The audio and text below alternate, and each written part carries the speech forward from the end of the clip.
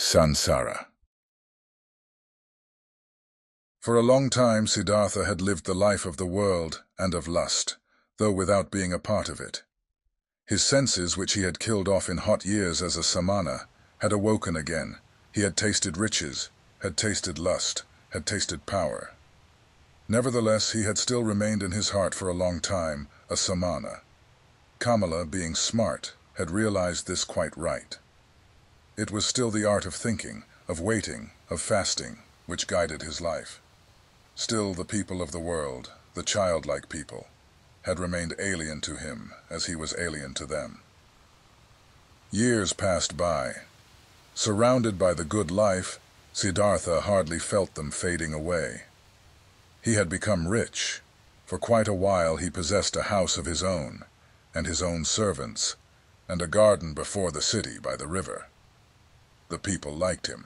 They came to him whenever they needed money or advice, but there was nobody close to him, except Kamala. That high, bright state of being awake, which he had experienced that one time at the height of his youth, in those days after Gautama's sermon, after the separation from Govinda, that tense expectation, that proud state of standing alone without teachings and without teachers, that supple willingness to listen to the divine voice in his own heart, had slowly become a memory, had been fleeting. Distant and quiet, the holy source murmured, which used to be near, which used to murmur within himself. Nevertheless, many things he had learned from the samanas, he had learned from Gautama, he had learned from his father, the Brahman, had remained within him for a long time afterwards. Moderate living, joy of thinking, hours of meditation, secret knowledge of the self, of his eternal entity, which is neither body nor consciousness. Many a part of this he still had, but one part after another had been submerged and had gathered dust. Just as a potter's wheel, once it has been set in motion, will keep on turning for a long time, and only slowly lose its vigor and come to a stop. Thus, Siddhartha's soul had kept on turning the wheel of asceticism, the wheel of thinking, the wheel of differentiation for a long time, still turning, but it turned slowly and hesitantly, and was close to coming to a standstill. Slowly, like humidity entering the dying stem of a tree, filling it slowly and making it rot. The world and sloth had entered Siddhartha's soul. Slowly it filled his soul, made it heavy, made it tired, put it to sleep. On the other hand, his senses had become alive. There was much they had learned, much they had experienced. Siddhartha had learned to trade, to use his power over people, to enjoy himself with a woman. He had learned to wear beautiful clothes, to give orders to servants, to bathe in perfumed waters. He had learned to eat tenderly and carefully prepared food, even fish, even meat and poultry, spices and sweets, and to drink wine, which causes sloth and forgetfulness. He had learned to play with dice and on a chessboard, to watch dancing girls, to have himself carried about in a sedan chair, to sleep on a soft bed. But still he had felt different from and superior to the others.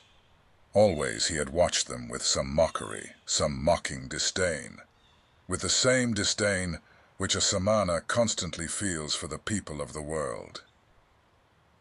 When Kamaswami was ailing, when he was annoyed, when he felt insulted, when he was vexed by his worries as a merchant, Siddhartha had always watched it with mockery.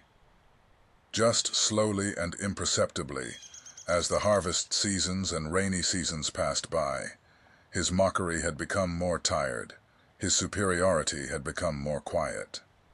Just slowly, among his growing riches, Siddhartha had assumed something of the childlike people's ways for himself, something of their childlikeness and of their fearfulness.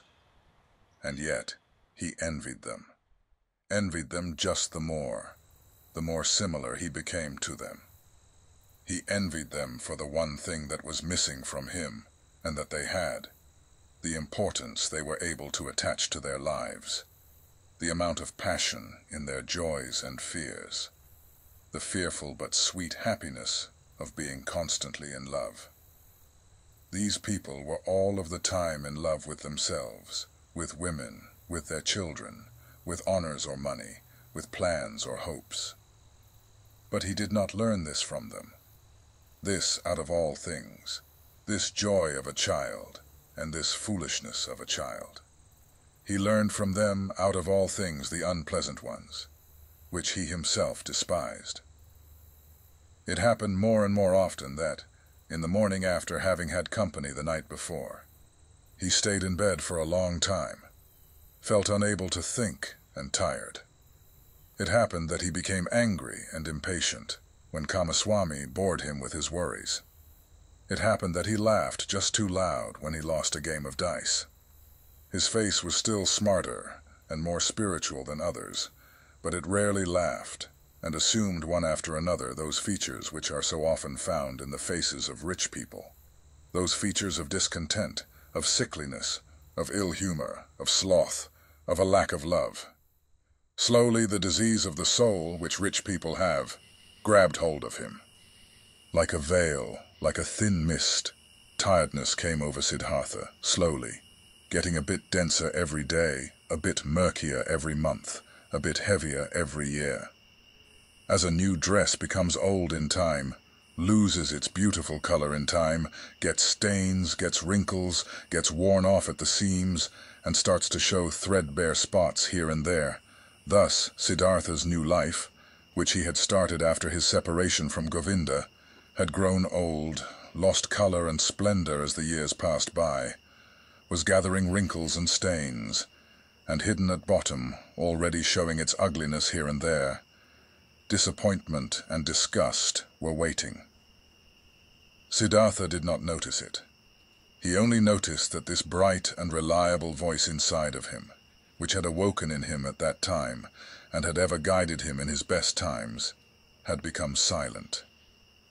He had been captured by the world, by lust, covetousness, sloth, and finally also by that vice which he had used to despise and mock the most as the most foolish one of all vices, greed. Property, possessions, and riches also had finally captured him. They were no longer a game and trifles to him, had become a shackle and a burden. In a strange and devious way, Siddhartha had gotten into this final and most base of all dependencies by means of the game of dice. It was since that time, when he had stopped being a samana in his heart, that Siddhartha began to play the game for money and precious things, which he at other times only joined with a smile, and casually as a custom of the childlike people, with an increasing rage and passion. He was a feared gambler. Few dared to take him on, so high and audacious were his stakes. He played the game due to a pain of his heart. Losing and wasting his wretched money in the game brought him an angry joy. In no other way he could demonstrate his disdain for wealth, the merchant's false god, more clearly and more mockingly. Thus he gambled with high stakes and mercilessly, hating himself, mocking himself, won thousands, threw away thousands, lost money, lost jewelry, lost a house in the country, won again, lost again. That fear, that terrible and petrifying fear, which he felt while he was rolling the dice, while he was worried about losing high stakes. That fear he loved and sought to always renew it, always increase it, always get it to a slightly higher level. For in this feeling alone, he still felt something like happiness, something like an intoxication, something like an elevated form of life in the midst of his saturated, lukewarm, dull life. And after each big loss, his mind was set on new riches, pursued the trade more zealously, forced his debtors more strictly to pay, because he wanted to continue gambling. He wanted to continue squandering, continue demonstrating his disdain of wealth. Siddhartha lost his calmness when losses occurred, lost his patience when he was not paid on time, lost his kindness towards beggars, lost his disposition for giving away and loaning money to those who petitioned him. He, who gambled away tens of thousands at one roll of the dice and laughed at it, became more strict and more petty in his business. occasionally dreaming at night about money. And whenever he woke up from this ugly spell, whenever he found his face in the mirror at the bedroom's wall to have aged and become more ugly, whenever embarrassment and disgust came over him, he continued fleeing, fleeing into a new game, fleeing into a numbing of his mind brought on by sex, by wine, and from there he fled back into the urge to pile up and obtain possessions. In this pointless cycle he ran, growing tired, growing old, growing ill. Then the time came when a dream warned him. He had spent the hours of the evening with Kamala, in her beautiful pleasure garden. They had been sitting under the trees, talking, and Kamala had said thoughtful words, words behind which a sadness and tiredness lay hidden. She had asked him to tell her about Gautama, and could not hear enough of him. How clear his eyes, how still and beautiful his mouth, how kind his smile, how peaceful his walk had been. For a long time he had to tell her about the exalted Buddha, and Kamala had sighed and had said, "One day, perhaps soon, I'll also follow that Buddha. I'll give him my pleasure garden for a gift, and take my refuge in his teachings." But after this, she had aroused him, and had tied him to her in the act of making love with painful fervor, biting and in tears, as if once more she wanted to squeeze the last sweet drop out of this vain, fleeting pleasure. Never before it had become so strangely clear to Siddhartha how closely lust was akin to death. Then he had lain by her side, and Kamala's face had been close to him, and under her eyes, and next to the corners of her mouth, he had, as clearly as never before, read a fearful inscription, an inscription of small lines, of slight grooves, an inscription reminiscent of autumn and old age, just as Siddhartha himself, who was only in his 40s, had already noticed here and there gray hairs among his black ones. Tiredness was written on Kamala's beautiful face, tiredness from walking a long path, which has no happy destination, tiredness and the beginning of withering, and concealed, still unsaid, perhaps not even conscious anxiety, fear of old age, fear of the autumn, fear of having to die. With a sigh, he had bid his farewell to her, the soul full of reluctance and full of concealed anxiety. Then Siddhartha had spent the night in his house with dancing girls and wine, had acted as if he was superior to them, towards the fellow members of his caste, though this was no longer true, had drunk much wine and gone to bed a long time after midnight, being tired and yet excited, close to weeping and despair, and had for a long time sought to sleep in vain, his heart full of misery which he thought he could not bear any longer, full of a disgust which he felt penetrating his entire body like the lukewarm, repulsive taste of the wine, the just too sweet, dull music, the just too soft smile of the dancing girls, the just too sweet scent of their hair and breasts. But more than by anything else he was disgusted by himself, by his perfumed hair, by the smell of wine from his mouth, by the flabby tiredness and listlessness of his skin. Like when someone who has eaten and drunk far too much vomits it back up again with agonizing pain, and is nevertheless glad about the relief. Thus this sleepless man wished to free himself of these pleasures, these habits, and all of this pointless life and himself, in an immense burst of disgust. Not until the light of the morning and the beginning of the first activities in the street before his city house, he had slightly fallen asleep, had found for a few moments a half-unconsciousness, a hint of sleep. In those moments, he had a dream. Kamala owned a small, rare singing bird in a golden cage. Of this bird he dreamt. He dreamt this bird had become mute, who at other times always used to sing in the morning, and since this arose his attention, he stepped in front of the cage and looked inside. There the small bird was dead and lay stiff on the ground.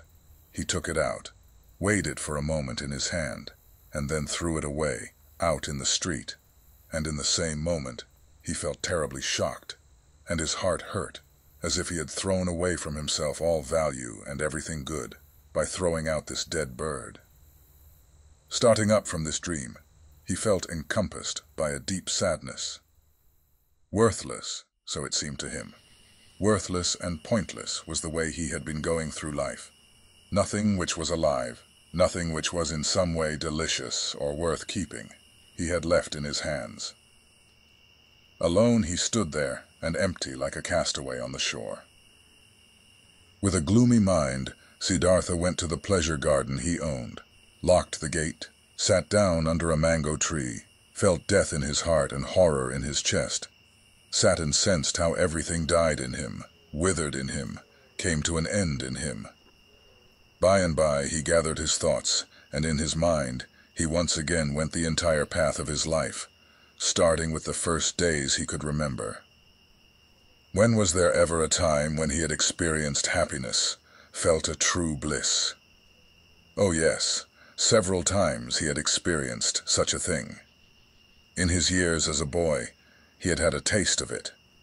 When he had obtained praise from the Brahmins, he had felt it in his heart. There is a path in front of the one who has distinguished himself in the recitation of the holy verses, in the dispute with the learned ones, as an assistant in the offerings. Then he had felt it in his heart. There is a path in front of you. You are destined for. The gods are awaiting you. And again, as a young man, when the ever-rising, upward-fleeing goal of all thinking had ripped him out of and up from the multitude of those seeking the same goal, when he wrestled in pain for the purpose of Brahman, when every obtained knowledge only kindled new thirst in him, then again he had, in the midst of the thirst, in the midst of the pain, felt this very same thing. Go on, you are called upon. He had heard this voice when he had left his home, and had chosen the life of a samana, and again, when he had gone away from the samanas to that perfected one, and also when he had gone away from him to the uncertain. For how long had he not heard this voice any more? For how long had he reached no height any more? How even and dull was the manner in which his path had passed through life, for many long years, without a high goal, without thirst, without elevation, content with small lustful pleasures, and yet never satisfied. For all of these many years, without knowing it himself, he had tried hard, and longed to become a man like those many, like those children, and in all this, his life had been much more miserable and poorer than theirs, and their goals were not his, nor their worries. After all, that entire world of the Kamaswami people had only been a game to him, a dance he would watch, a comedy. Only Kamala had been dear, had been valuable to him, but was she still thus? Did he still need her, or she him? Did they not play a game without an ending? Was it necessary to live for this? No, it was not necessary. The name of this game was Sansara, a game for children, a game which was perhaps enjoyable to play once, twice, 10 times, but forever and ever over again. Then Siddhartha knew that the game was over, that he could not play it any more. Shivers ran over his body, inside of him. So he felt something had died. That entire day he sat under the mango tree, thinking of his father, thinking of Govinda, thinking of Gautama. Did he have to leave them to become a Kamaswami? He still sat there when the night had fallen. When looking up he caught sight of the stars, he thought, "Here I'm sitting under my mango tree, in my pleasure garden." He smiled a little. Was it really necessary? Was it right? Was it not his foolish game, that he owned a mango tree, that he owned a garden? He also put an end to this. This also died in him. He rose, bid his farewell to the mango tree, his farewell to the pleasure garden. Since he had been without food this day, he felt strong hunger, and thought of his house in the city, of his chamber and bed, of the table with the meals on it. He smiled tiredly, shook himself, and bid his farewell to these things. In the same hour of the night, Siddhartha left his garden, left the city, and never came back. For a long time, Kamaswami had people look for him, thinking that he had fallen into the hands of robbers. Kamala had no one look for him. When she was told that Siddhartha had disappeared, she was not astonished. Did she not always expect it? Was he not a samana, a man who was at home nowhere, a pilgrim? And most of all, she had felt this the last time they had been together, and she was happy, in spite of all the pain of the loss, that she had pulled him so affectionately to her heart for this last time, that she had felt one more time to be so completely possessed and penetrated by him. When she received the first news of Siddhartha's disappearance, she went to the window, where she held a rare singing bird captive in a golden cage. She opened the door of the cage, took the bird out, and let it fly. For a long time she gazed after it, the flying bird. From this day on, she received no more visitors and kept her house locked. But after some time, she became aware that she was pregnant from the last time she was together with Siddhartha. By the river. Siddhartha walked through the forest, was already far from the city, and knew nothing but that one thing, that there was no going back for him, that this life, as he had lived it for many years until now, was over and done away with, and that he had tasted all of it, sucked everything out of it until he was disgusted with it. Dead was the singing bird he had dreamt of. Dead was the bird in his heart. Deeply, he had been entangled in Sansara. He had sucked up disgust and death from all sides into his body, like a sponge sucks up water until it is full. And full he was, full of the feeling of being sick of it, full of misery, full of death. There was nothing left in this world which could have attracted him, given him joy, given him comfort. Passionately, he wished to know nothing about himself anymore, to have rest, to be dead. If there only was a lightning bolt to strike him dead, if there only was a tiger to devour him, if there only was a wine, a poison which would numb his senses, bring him forgetfulness and sleep, and no awakening from that. Was there still any kind of filth he had not soiled himself with? A sin or foolish act he had not committed? A dreariness of the soul he had not brought upon himself? Was it still at all possible to be alive? Was it possible to breathe in again and again, to breathe out, to feel hunger, to eat again, to sleep again, to sleep with a woman again? Was this cycle not exhausted and brought to a conclusion for him? Siddhartha reached the large river in the forest, the same river over which a long time ago, when he had still been a young man and came from the town of Gautama, a ferryman had conducted him. By this river he stopped. Hesitantly he stood at the bank. Tiredness and hunger had weakened him, and whatever for should he walk on? Wherever to? To which goal? No, there were no more goals. There was nothing left but the deep, painful yearning to shake off this whole desolate dream, to spit out this stale wine, to put an end to this miserable and shameful life. A hang bent over the bank of the river, a coconut tree. Siddhartha leaned against its trunk with his shoulder, embraced the trunk with one arm, and looked down into the green water, which ran and ran under him, looked down and found himself to be entirely filled with the wish to let go and to drown in these waters. A frightening emptiness was reflected back at him by the water, answering to the terrible emptiness in his soul. Yes, he had reached the end. There was nothing left for him, except to annihilate himself, except to smash the failure into which he had shaped his life, to throw it away before the feet of mockingly laughing gods. This was the great vomiting he had longed for, death, the smashing to bits of the form he hated. Let him be food for fishes, this dog Siddhartha, this lunatic, this depraved and rotten body, this weakened and abused soul. Let him be food for fishes and crocodiles. Let him be chopped to bits by the demons. With a distorted face, he stared into the water, saw the reflection of his face and spit at it.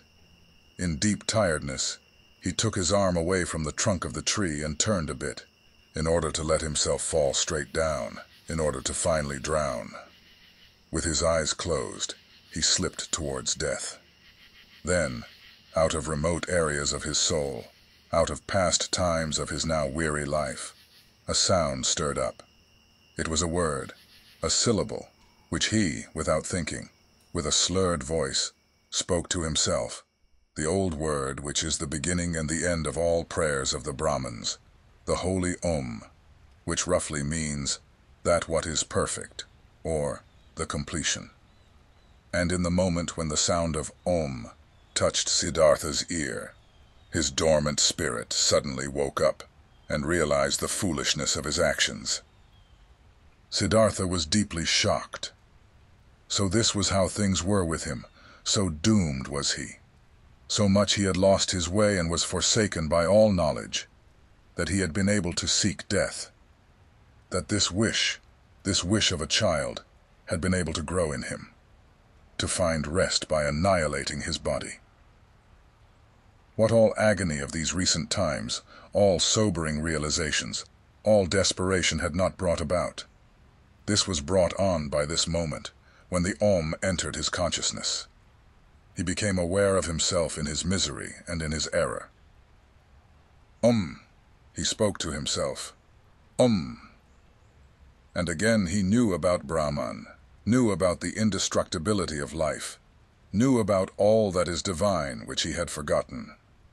But this was only a moment, flash. By the foot of the coconut tree, Siddhartha collapsed, struck down by tiredness, mumbling Om, placed his head on the root of the tree, and fell into a deep sleep. Deep was his sleep, and without dreams. For a long time he had not known such a sleep anymore.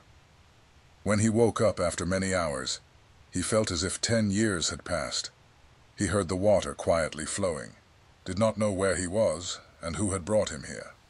Opened his eyes, saw with astonishment that there were trees and the sky above him, and he remembered where he was and how he got here. But it took him a long while for this, and the past seemed to him as if it had been covered by a veil, infinitely distant, infinitely far away, infinitely meaningless. He only knew that his previous life, in the first moment when he thought about it, this past life seemed to him like a very old previous incarnation, like an early pre-birth of his present self. That his previous life had been abandoned by him, that full of disgust and wretchedness, he had even intended to throw his life away, but that by a river, under a coconut tree, he had come to his senses, the holy word Om on his lips, that then he had fallen asleep, and had now woken up and was looking at the world as a new man. Quietly, he spoke the word Om to himself, speaking which he had fallen asleep, and it seemed to him as if his entire long sleep had been nothing but a long meditative recitation of Om, a thinking of Om, a submergence and complete entering into Om, into the nameless, the perfected. What a wonderful sleep had this been! Never before by sleep he had been thus refreshed, thus renewed, thus rejuvenated. Perhaps he had really died, had drowned, and was reborn in a new body. But no. He knew himself. He knew his hands and his feet, knew the place where he lay, knew this self in his chest, this Siddhartha, the eccentric, the weird one. But this Siddhartha was nevertheless transformed, was renewed, was strangely well rested, strangely awake, joyful and curious. Siddhartha straightened up. Then he saw a person sitting opposite to him, an unknown man, a monk in a yellow robe with a shaven head, sitting in the position of pondering. He observed the man, who had neither hair on his head nor a beard, and he had not observed him for long when he recognized this monk as Govinda, the friend of his youth. Govinda, who had taken his refuge with the exalted Buddha. Govinda had aged, he too, but still his face bore the same features, expressed zeal, faithfulness, searching, timidness. But when Govinda now, sensing his gaze, opened his eyes and looked at him, Siddhartha saw that Govinda did not recognize him. Govinda was happy to find him awake. Apparently, he had been sitting here for a long time, and been waiting for him to wake up, though he did not know him. "I have been sleeping," said Siddhartha. "However did you get here?" "You have been sleeping," answered Govinda. "It is not good to be sleeping in such places, where snakes often are, and the animals of the forest have their paths. I, O sir, am a follower of the exalted Gautama, the Buddha, the Sakyamuni, and have been on a pilgrimage together with several of us on this path, when I saw you lying and sleeping in a place where it is dangerous to sleep. Therefore I sought to wake you up, O sir. And since I saw that your sleep was very deep, I stayed behind from my group and sat with you. And then, so it seems, I have fallen asleep myself, I who wanted to guard your sleep. Badly, I have served you. Tiredness has overwhelmed me. But now that you're awake, let me go to catch up with my brothers." "I thank you, Samana, for watching out over my sleep," spoke Siddhartha. "You're friendly, you followers of the Exalted One. Now you may go then." "I'm going, sir. May you, sir, always be in good health." "I thank you, Samana." Govinda made the gesture of a salutation and said, "Farewell." "Farewell, Govinda," said Siddhartha. The monk stopped. "Permit me to ask, sir, from where do you know my name?" Now Siddhartha smiled. "I know you, O Govinda, from your father's hut, and from the school of the Brahmins, and from the offerings, and from our walk to the Samanas, and from that hour when you took your refuge with the Exalted One in the grove Jetavana." "You're Siddhartha," Govinda exclaimed loudly. "Now, I'm recognizing you, and don't comprehend any more how I couldn't recognize you right away. Be welcome, Siddhartha. My joy is great to see you again. It also gives me joy to see you again. You've been the guard of my sleep. Again, I thank you for this, though I wouldn't have required any guard. Where are you going to, O friend?" "I'm going nowhere. We monks are always traveling. Whenever it is not the rainy season, we always move from one place to another, live according to the rules of the teachings passed on to us, accept alms, move on. It is always like this. But you, Siddhartha, where are you going to?" Quoth Siddhartha, "With me too, friend. It is as it is with you. I'm going nowhere. I'm just traveling. I'm on a pilgrimage." Govinda spoke. "You're saying you're on a pilgrimage, and I believe you. But forgive me, O Siddhartha, you do not look like a pilgrim. You're wearing a rich man's garments. You're wearing the shoes of a distinguished gentleman. And your hair, with the fragrance of perfume, is not a pilgrim's hair, not the hair of a samana." "Right so, my dear. You have observed well. Your keen eyes see everything. But I haven't said to you that I was a samana. I said, I'm on a pilgrimage, and so it is. I'm on a pilgrimage." "You're on a pilgrimage," said Govinda. "But few would go on a pilgrimage in such clothes, few in such shoes, few with such hair. Never I have met such a pilgrim, being a pilgrim myself for many years." "I believe you, my dear Govinda. But now, today, you've met a pilgrim just like this, wearing such shoes, such a garment. Remember, my dear, not eternal is the world of appearances, not eternal. Anything but eternal are our garments, and the style of our hair and bodies themselves. I'm wearing a rich man's clothes. You've seen this quite right. I'm wearing them because I have been a rich man, and I'm wearing my hair like the worldly and lustful people, for I have been one of them. And now, Siddhartha, what are you now?" I don't know it. I don't know it just like you. I'm traveling. I was a rich man and am no rich man anymore. And what I'll be tomorrow, I don't know. You've lost your riches. I've lost them, or they me. They somehow happen to slip away from me. The wheel of physical manifestations is turning quickly, Govinda. Where is Siddhartha the Brahman? Where is Siddhartha the Samana? Where is Siddhartha the rich man? Non-eternal things change quickly, Govinda. You know it. Govinda looked at the friend of his youth for a long time, with doubt in his eyes. After that, he gave him the salutation which one would use on a gentleman and went on his way.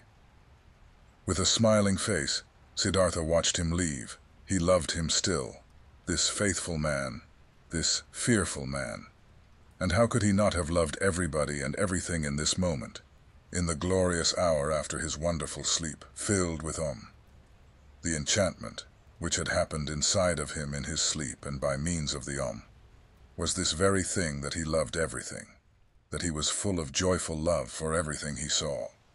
And it was this very thing, so it seemed to him now, which had been his sickness before, that he was not able to love anybody or anything.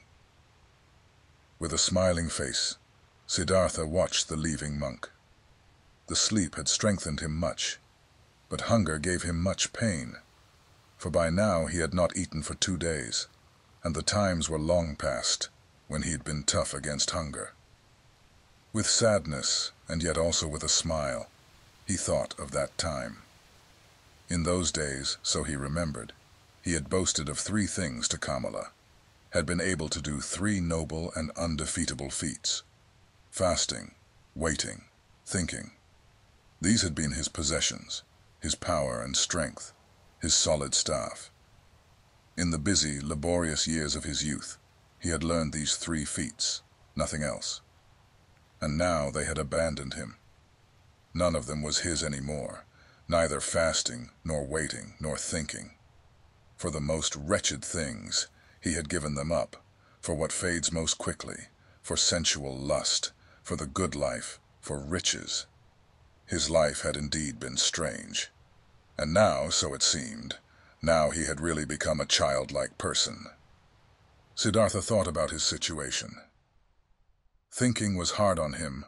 He did not really feel like it, but he forced himself. Now, he thought, since all these most easily perishing things have slipped from me again, now I'm standing here under the sun again just as I have been standing here a little child. Nothing is mine. I have no abilities. There is nothing I could bring about. I have learned nothing. How wondrous is this! Now that I'm no longer young, that my hair is already half gray, that my strength is fading, now I'm starting again at the beginning, and as a child. Again he had to smile. Yes, his fate had been strange. Things were going downhill with him, and now he was again facing the world void and naked and stupid. But he could not feel sad about this. No, he even felt a great urge to laugh about himself, to laugh about this strange, foolish world. Things are going downhill with you, he said to himself, and laughed about it. And as he was saying it, he happened to glance at the river, and he also saw the river going downhill, always moving on downhill and singing and being happy through it all. He liked this well. Kindly he smiled at the river. Was this not the river in which he had intended to drown himself in past times, 100 years ago? Or had he dreamed this? Wondrous indeed was my life, so he thought. Wondrous detours it has taken. As a boy, I had only to do with gods and offerings. As a youth, I had only to do with asceticism, with thinking and meditation, was searching for Brahman, worshipped the eternal in the Atman. But as a young man, I followed the penitents, lived in the forest, suffered of heat and frost, learned to hunger, taught my body to become dead. Wonderfully, soon afterwards, insight came towards me in the form of the great Buddha's teachings. I felt the knowledge of the oneness of the world circling in me like my own blood. But I also had to leave Buddha and the great knowledge. I went and learned the art of love with Kamala, learned trading with Kamaswami, piled up money, wasted money, learned to love my stomach, learned to please my senses. I had to spend many years losing my spirit, to unlearn thinking again, to forget the oneness. Isn't it just as if I had turned slowly and on a long detour from a man into a child, from a thinker into a childlike person? And yet this path has been very good. And yet the bird in my chest has not died. But what a path has this been? I had to pass through so much stupidity, through so much vice, through so many errors, through so much disgust and disappointments and woe, just to become a child again and to be able to start over. But it was right so.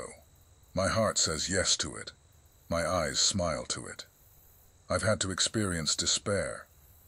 I've had to sink down to the most foolish one of all thoughts, to the thought of suicide, in order to be able to experience divine grace, to hear Om again, to be able to sleep properly and awake properly again.